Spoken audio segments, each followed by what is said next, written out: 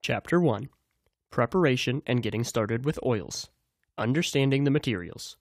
Number 1. Oil Paints. Oil paints can be purchased from art stores. Oil paints come as a whole set of 24 or 36 colors.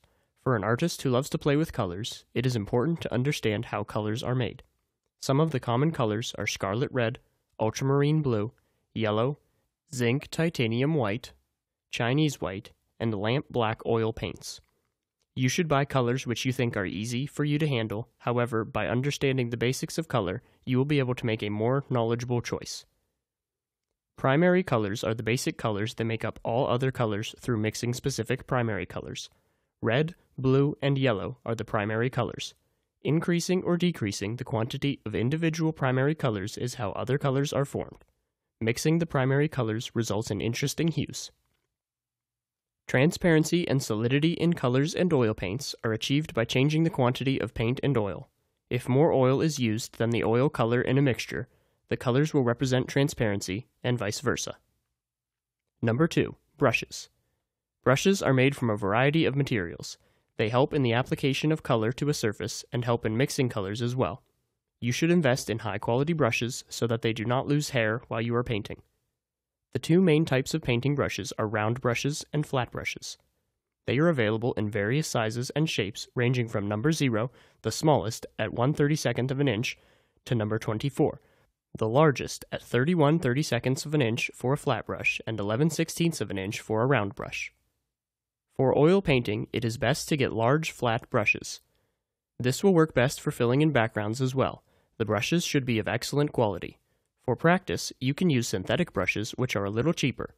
Look for a material which is easy to handle so that you do not have to spend time taking hair off of the painting. To eliminate any hassle, get good brushes so that more concentration is given to painting rather than to the material. Brushes should be kept clean. When you are done with painting, always clean the excess paint off the brushes. Wash them in turpentine oil and, with the help of a clean cloth, get rid of any excess paint on them. This will help keep the brushes clean so that the next time you use them, there won't be colors coming out of them and spoiling the new hues you are trying to get. Number 3. Color preparation and strokes. Colors are the fundamental element of painting. Without proper color usage, good paintings cannot be made. You must have observed that some paintings are made just out of colors and no complex drawings are done on them. To do this, you should have the knowledge of colors and color schemes to make good paintings. In the earlier times, painters had to prepare their own pigments through experimentation. You are lucky enough to have the liberty to walk into art stores and get exactly what you need. Make use of everything available, but you still should have knowledge of how to get more colors if they are not available in the market. In this section, color preparation is explained. When it comes to oil colors, there is a lot to choose from, including zinc titanium white, gray, cadmium red, crimson yellow, etc. Oil colors are available in sets of different colors, but it is always fun and artsy to prepare your own colors. Oil paints are available in tubes. For understanding color preparation, you need to understand the color wheel. Primary colors are basic or fundamental colors, and they are red, blue, and yellow. A simple guide like the color wheel can help in the development of colors.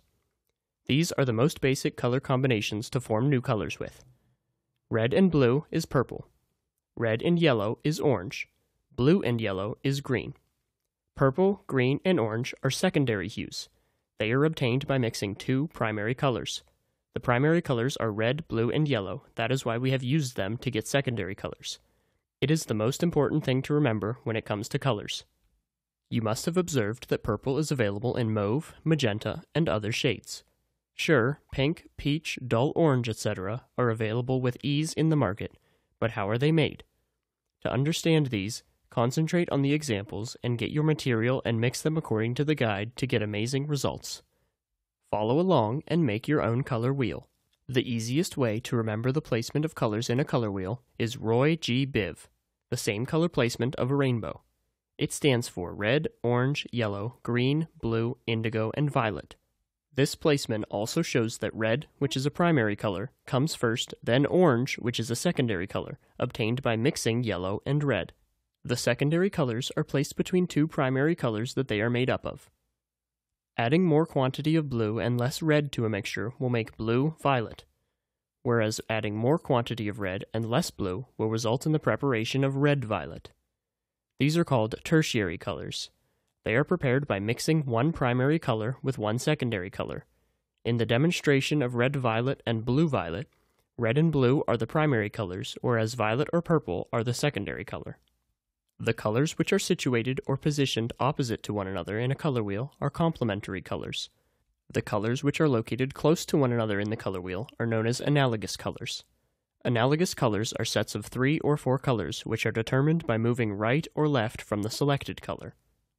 Observe different paintings and you will notice that all the paintings follow a color palette. The color palette used for paintings is not accidental. The painters carefully select the colors to use to accurately convey the meaning of their paintings. It is important to understand what each color means and represents. Likewise, the colors used with one color should complement one another and give a pleasing effect. If all the colors are loud, the painting will not be appealing.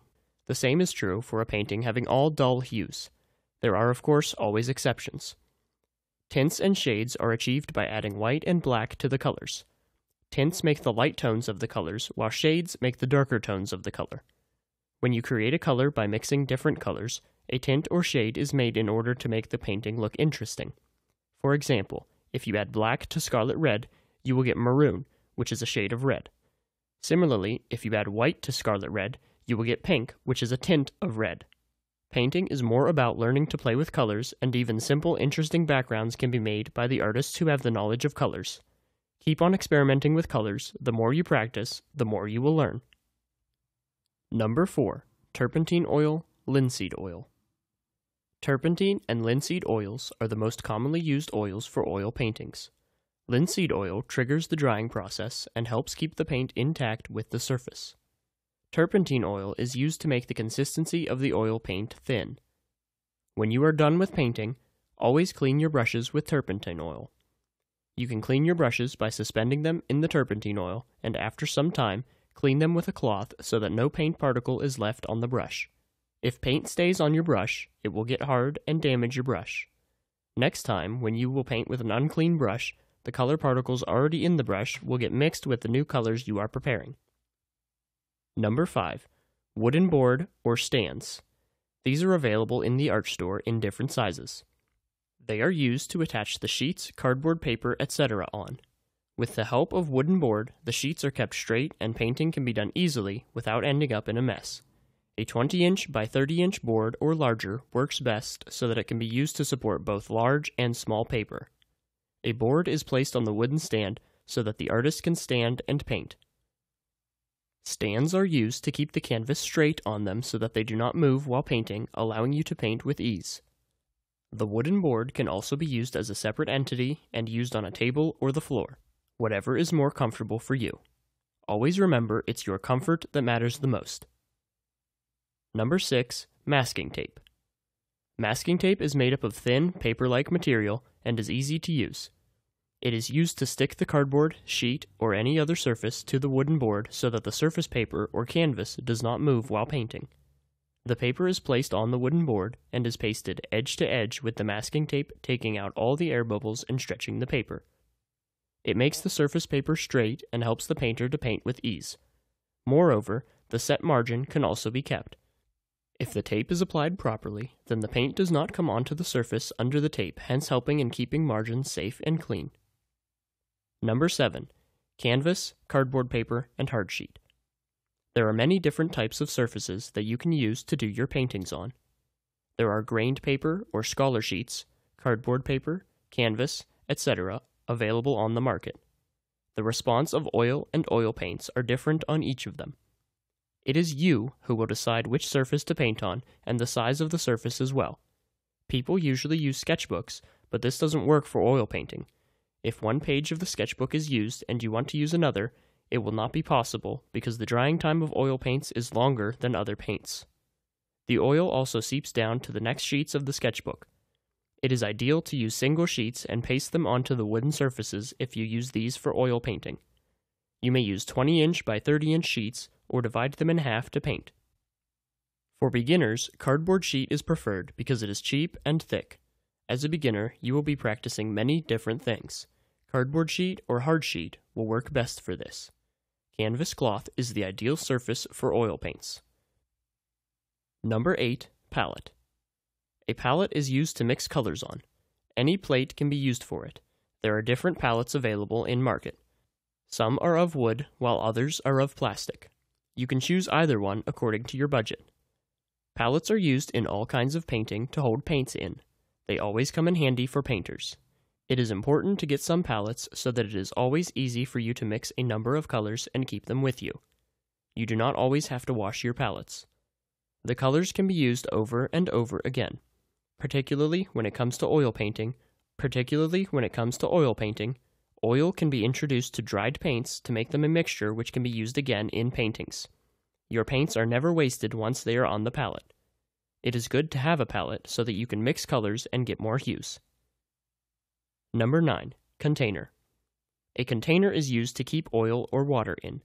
Any old glass jars, plastic mugs, etc. can be used for this purpose.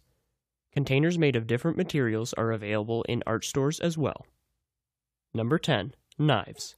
Some artists use knives to put a large amount of paint in the form of strokes on paintings.